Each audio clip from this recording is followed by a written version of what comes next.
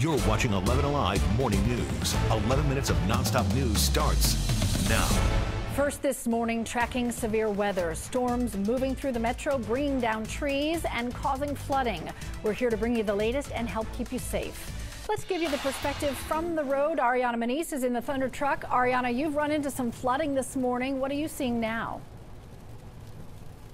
Yeah, good morning, Cheryl. Now, most of the flooding that we've been seeing has been on surface roads and underpasses. We are on I-75 South, headed towards the connector, and as you can see, the rain is steady at this point. The windshield wipers working overtime. Now, we've been driving around since 4:30 this morning, and like I mentioned, most of the flooding and standing water has been on surface roads and underpasses. Take a look at this video. This is a car that we came across. It was submerged underwater on Glen Street in Southwest Atlanta. And once again, this is why you really need to take your time and use caution as you're headed out this morning.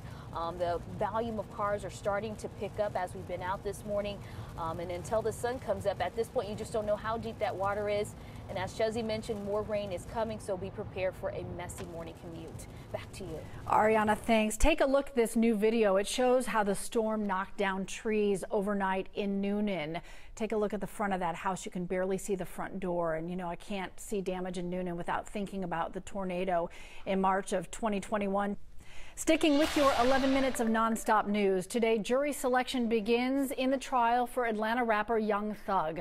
Prosecutors say he is the founder and leader of the Young Slime Life gang. At least 8 out of the original 28 defendants have already taken plea deals, including fellow rapper Gunna and Young Thug's brother.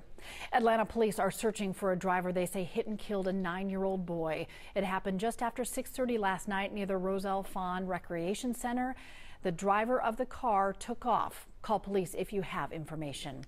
Atlanta City Council is moving forward with a program to provide gun owners with free lockboxes.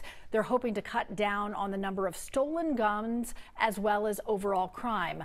More than 200 guns were stolen from cars in Atlanta last year. This week marks 2 months of Grady Hospital serving as the only Level 1 trauma center in Metro Atlanta. This morning, Molly Oak has a closer look at how the hospital is stepping up to meet the growing needs. Since the closure, Grady is the city's only Level 1 trauma center. Take a look at your screen. Here are some statistics Grady gave us yesterday. Since this summer, it says the number of trauma patients treated at Grady increased by 20%. The hospital is also seeing a 40% increase in babies born at Grady, plus an increased demand in NICU care. Hospital leaders say Wellstar AMC previously provided a lot of OBGYN services. Now a substantial amount falls on Grady. Now, we reported the state's plan to give $130 million to Grady to increase bed capacity. Yesterday, Grady gave us an update saying that it's under construction. More than 180 beds should be here shortly. Guys.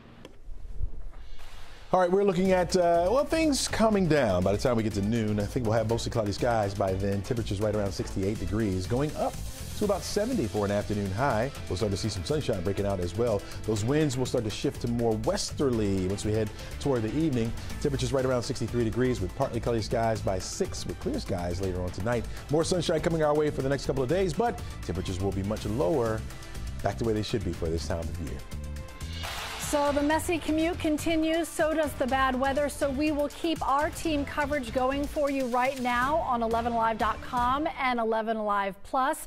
Please stay safe out there. We are hearing about delays and cancellations at the airport. A few problems with school districts in Gordon and Habersham counties having some cancellations and delays. Again, we'll keep covering all of that for you right now on 11alive.com and 11 Alive Plus.